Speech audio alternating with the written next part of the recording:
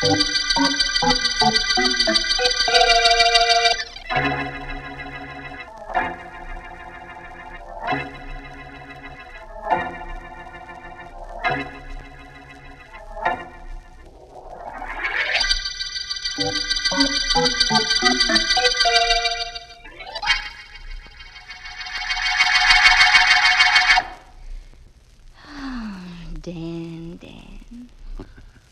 We're not acting like two kids, are we, May?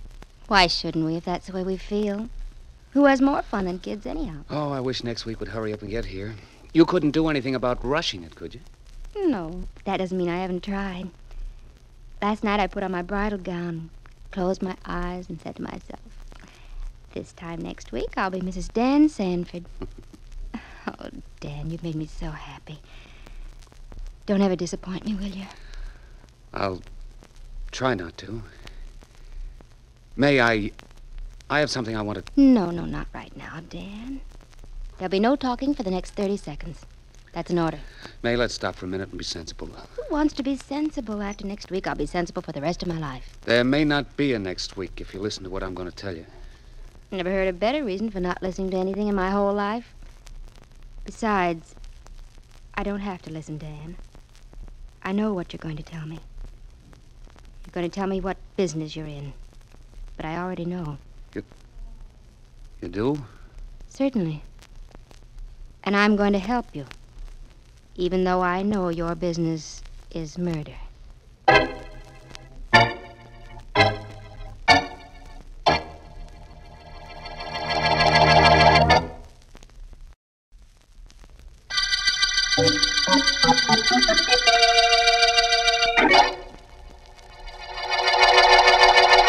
You're not nervous, are you, Dan? Who, me, Professor? No, I'm not nervous. Nothing to be nervous about. You have the rope? Yeah, sure, I have it. See? It's a noose, just like you told me. All right, then. Open the door, quietly. You'll find your victim seated in a chair, his back to the door. All right. You are nervous, aren't you? What is it, Dan? The job or the girl you're going to marry next week? I'm okay, I tell you. Never mind telling me. Show me. You just watch. Very well. The door, Dan. Quietly. Hold the rope ready.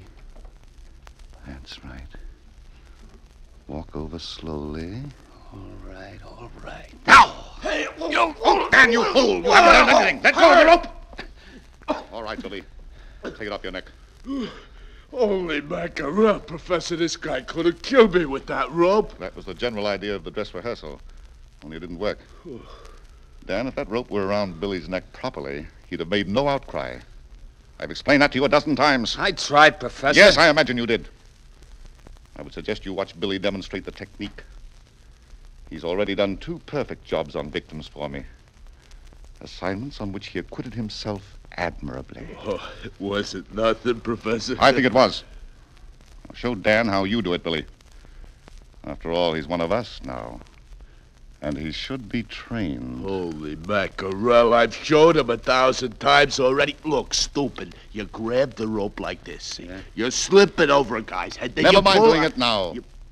Show him when you 2 are alone. I'd rather you both left me alone at the moment. Hey, you gonna play that music box again? The new music box, Billy. The one you brought back to me after your last assignment. It's a beautiful addition to my collection. Would you like to listen to it? Yeah, I would. Very good. Listen.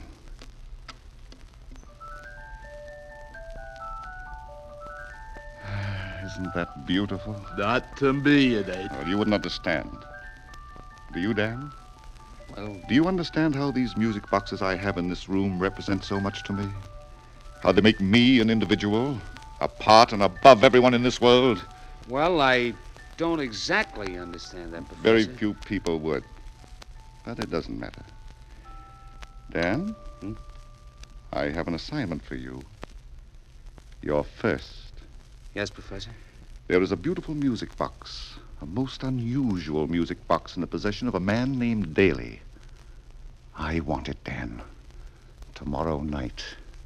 Yes, Professor. The music box is in his safe. I'll give you a plan of the room and leave the rest to you. Daly is very wealthy. There'll be money and jewels in the safe. What do I do with them? You'll bring them back to me, of course, and you'll receive your share. But the music box you bring back, that belongs to me, alone.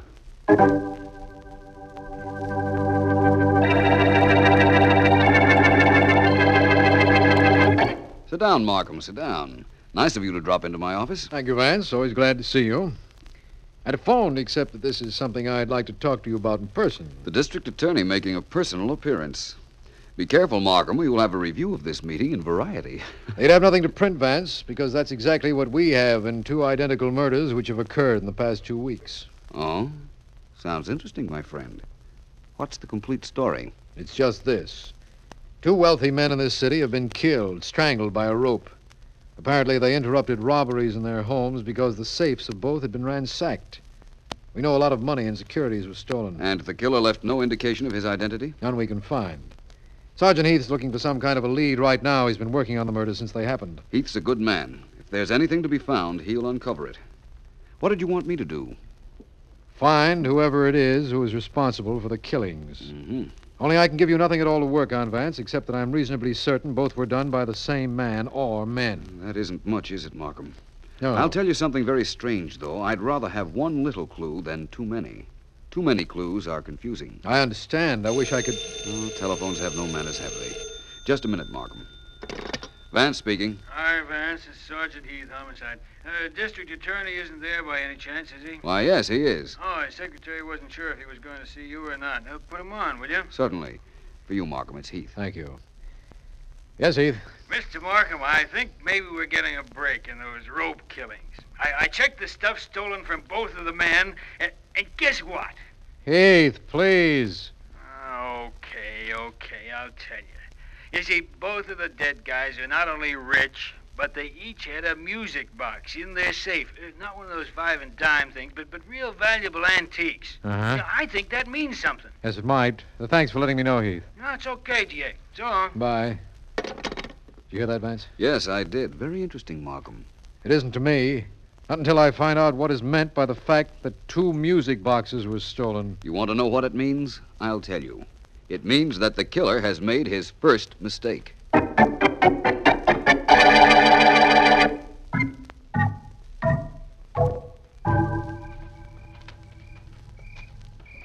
French doors are right there, Dan. They open to the library. The safe is in the library. Thanks, May.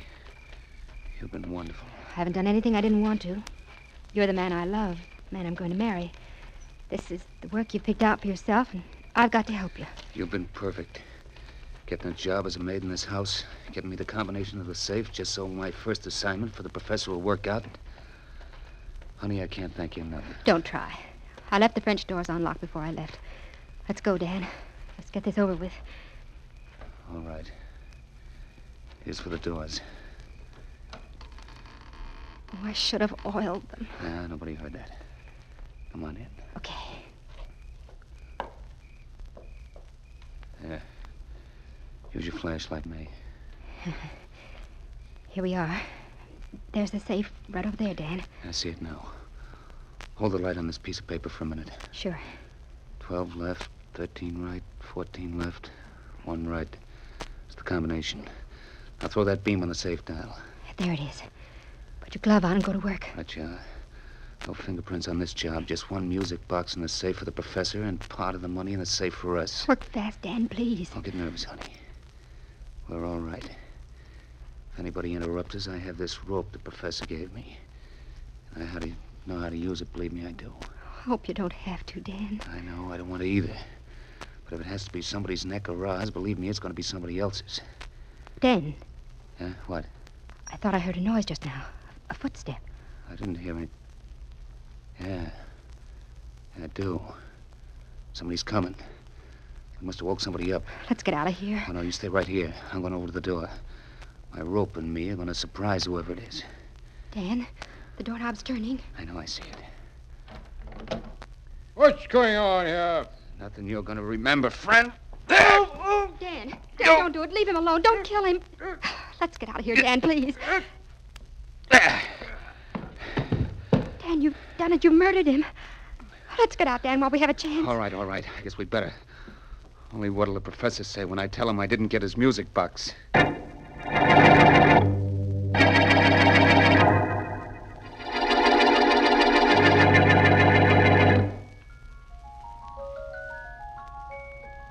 Yes, I understand, Dan. I understand very well what happened. Well, I'm glad, Professor. You see, it really wasn't my fault.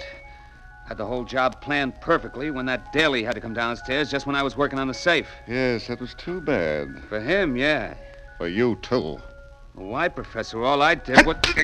Hey, cut that out. The music box Daly had. It's still in his safe. Professor, don't slap me around. I couldn't help it. Professor. It's a beautiful thing. A picture of it was in the paper Sunday. A lovely thing. 200 years old.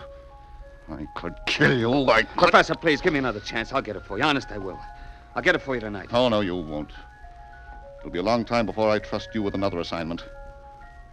Billy will get me that music box. Billy won't fail me. We'll wait a few days until the excitement of Daly's death dies down, and then Billy will get it for me. Honest, Professor, I'm sorry. You're sorry. You don't know what being sorry is. I know. I don't have that music box.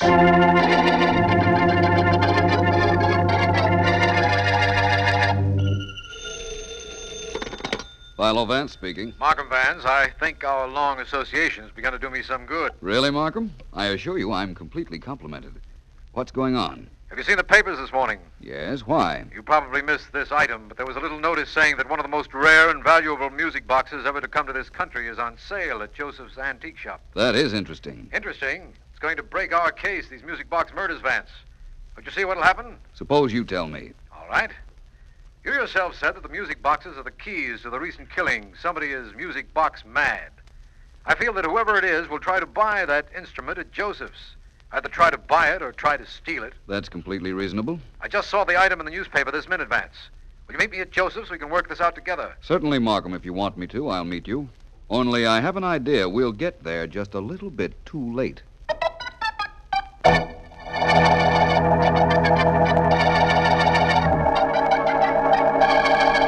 Try throwing the rope, Billy. Throw it this time. Holy mackerel, Professor. I'm beginning to feel like a cowboy. I do good work with the rope close up, don't I? What do I have to practice throwing it for? Sometimes you can't get close enough to your victim to slip it over his neck. You see that statue on the pedestal over there? Yeah, sure. Throw the noose over the head of the statue from here. Throw it over the head and then yank it. Go ahead. Okay, Professor, but ain't that hunk of statue worth a lot of dough? You know, I'm liable to break it when I yank If it. breaking that statue will help you sometime on a job, Billy, it's worth what it cost me. Throw that rope. Okay, if you say so. Here goes. Holy mackerel, I done it. Professor, I didn't mean... Good. You're a much better pupil than Dan is. You did a good job, Billy. And as a reward, I have a special assignment for you. Tonight. Oh, yeah? An assignment that will give me a wonderful music box and get you at least $15,000 or $20,000. What do you have to say to that? Me? See, all I can say is, holy mackerel.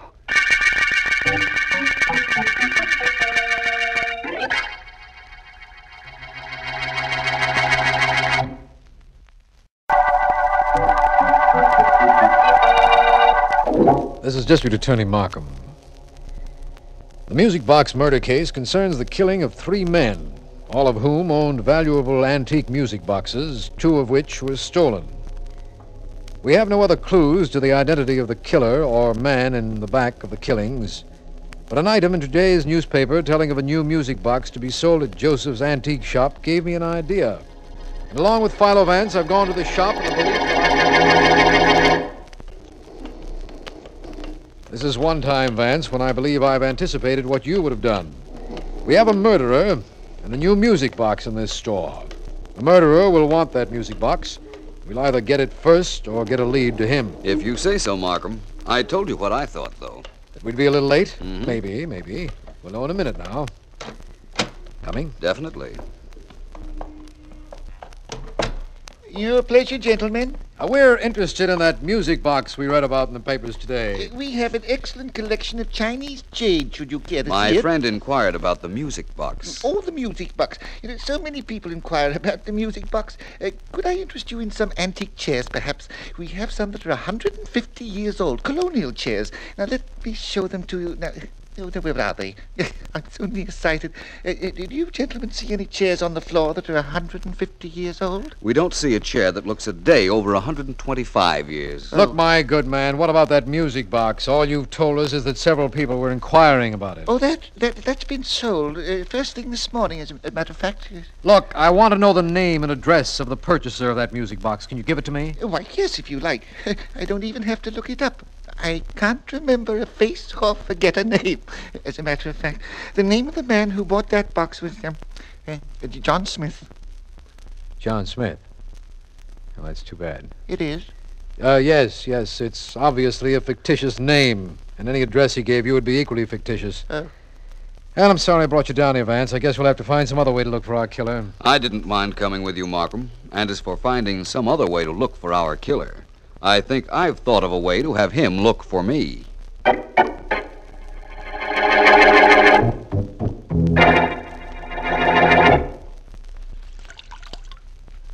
Hold still, Dan. Please hold still. Honey, that water hurts. Water won't hurt anything. Gotta fix your face. It's pretty badly bruised. It should be. After the professor slapped me around for messing up that daily job last night, he had Billy go to work on me. That guy doesn't fool. Oh, I'm sorry, darling. Dan, let me ask you something. Oh, some other time. Now, you'll still stay with the professor, regardless of what he's done to you and had Billy do to you? Sure, why not? I messed up a job. I deserved what I got. Nobody's got the right to hurt you, Dan. Nobody at all. I take that back. One person has. Who's that? I have the right to hurt you, Dan. Because I love you so much.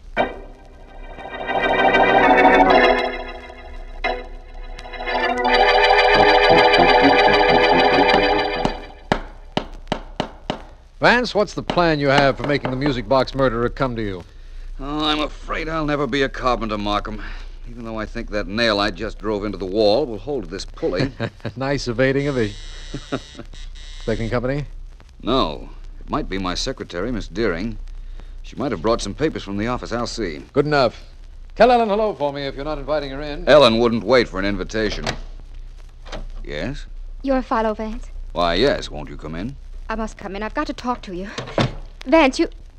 Oh. My friend, District Attorney Markham. Hello, Mr. Markham. Hello. Maybe it's just as well he's here. Listen, Vance. Do you want to know who's in back of these rope murders? We most certainly do, young lady. Who are you? Well, the name is May Terry, only that won't mean anything to you. Now listen carefully. There's a man named Professor Davis who planned all three of the murders. Catch him, and you'll have the real killer. How do you know that? Well, never mind how I know. All I'm telling you is that I'm getting even for something the professor did. And there's a stooge involved in this. Somebody named Billy something or other. He's the muscle man for the professor. He's the guy who uses the rope. This is very interesting, Miss Terry. Do you know where the professor and his accomplice can be found? No, but that shouldn't be too hard for you to find out. That's one reason I didn't go directly to the police. I came to Vance because I have information but no proof. No idea where this professor is. And you say that the professor has an assistant named Billy who committed all the crimes? Yes, that's right. Oh, they'll deny it, of course, if and when you find them. But they did the killings together. The professor wanted music boxes. That's what he wanted out of the murders. We figured as much. But you don't know where we can find either the professor or Billy. No. Now, it seems to me, Vance, that we're indebted to this young lady for her information. But she hasn't helped us very much. We're in exactly the same situation we were in before she came. Not exactly, Markham. We now know what we only suspected before. Can you reach Sergeant Heath on the telephone? Of course, why? You'll need him to make an arrest, won't you? You see, I have a way that's guaranteed to make the music box murderer face the music.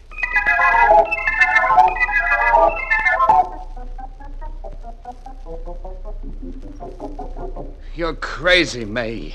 You're mad. You couldn't have gone to Philo Vance and told him about the professor. Oh, no, that's what you think, Dan. Nobody's going to slap my man around and get away with it. I also told Vance the professor's stooge Billy did all three murders. Do you hear that, Dan? All three. And Vance, believe me, you're in the clear now. Get out of town fast. I'll meet you somewhere. Oh, why did you do a stupid thing like that, May? You spoiled everything. The professor will find out about it. Neither of us will be safe then. We'll be... Dan. What? Dan, darling, what's happened? Dan. Hang up the phone, Billy. Dan, answer me, please. Mighty fine rope throwing.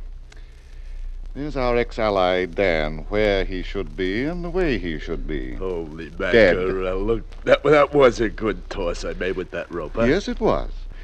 And now, Billy, we're ready for our next assignment. Well, what do we do about the dame this guy Dan was going to marry? Oh, we'll take care of her, of course. But our next move has to do with a music box. Oh, again? Yes, Billy, again. I have the name and address of the purchaser of that special music box Joseph's antique shop had on sale. And we're going to get it from the purchaser. Holy mackerel. He ain't going to have it long, is he? No, he's not. And we won't be bothered with Dan on this job. It's just as well we got rid of him. I think he would have made trouble for us. He won't make no trouble for anybody anymore. No, that's right. Now, Billy, as for the job tonight. Yeah. We go to apartment 21 at 50 London Avenue. The apartment belongs to a man named John Smith. Oh, you got the name and address from the antique shop owner, huh? Yes, I did. We will go there. You carry your rope, and I'll bring some money. Mr. John Smith will listen to the way my money talks, or to what your rope has to say.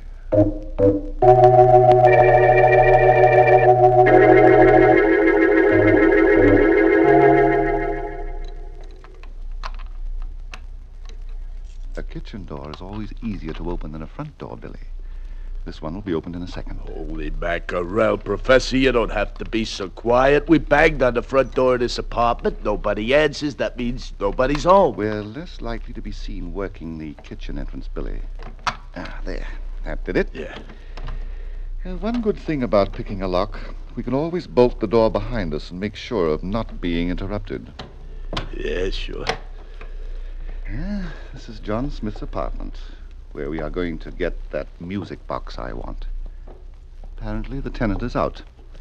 And that music box is either in a safe or the living room. Which we're in right now. Now, how do we find Billy, the music? Look, on that table. It's the music box. Oh, it's the most beautiful box I've ever seen. Come over here, quick. Yeah, okay, I'm coming. Oh, gosh, that is pretty, ain't it? Huh? I want to hear it. Oh, now wait till we get home. No, I won't. I've got to listen to it now. I'll raise the lid.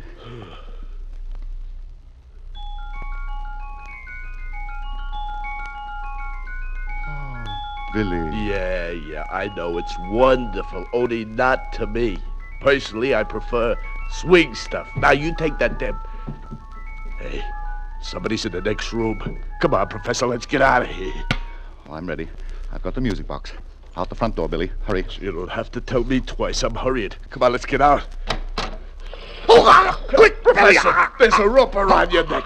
I ran into a noose. Now, your hands are free. Get the noose off my neck. Trying to get it off you. Sure, hurry. Hey. The quicker you get it off, the quicker I take you two down to headquarters. Put your hands up, both of you. All right. Come on, put them up. We don't have all day. All right. Sergeant Heath, you'd better take them along. Sure, DA, anything you say. Come on, you two guys. We want you both for a lot of murders. And you both ought to thank your lucky stars that rope you ran into didn't choke one of you to death. Yes, they should, Heath. They should thank their lucky stars for that. And we should thank Philo Vance for trapping them for us. Although I still don't know how he did it.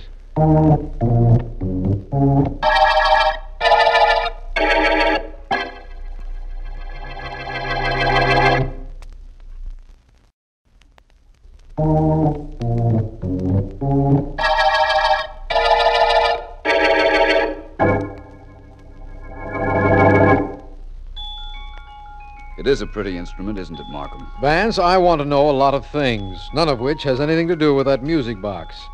How did you get the professor to come up to your apartment so Sergeant Heath and I could grab him? I asked you two to be there. You were there, weren't you? Of course, and we have their confessions. But what brought them to your place?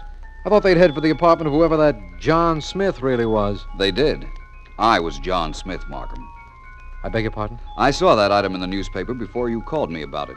Went to Joseph's, bought the music box, and gave the name of John Smith, but my real address. I knew the music box would prove a lure our murderer couldn't resist. Well, that's fine. And I thought I was so clever in reasoning out a plan to trap the professor. It was a fine plan, only you thought of it first. Oh, I just got the newspaper before you did, Markham, that's all.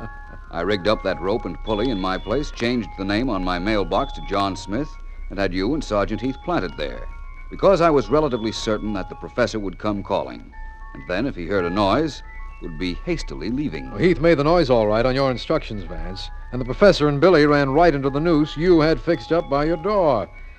I wonder how the professor felt when that rope was around his neck. Probably he regarded it as an omen of things to come. When he ran into the middle of my rope, he knew he was at the end of his rope. That's right. And we're at the end of the Music Box Murder Case.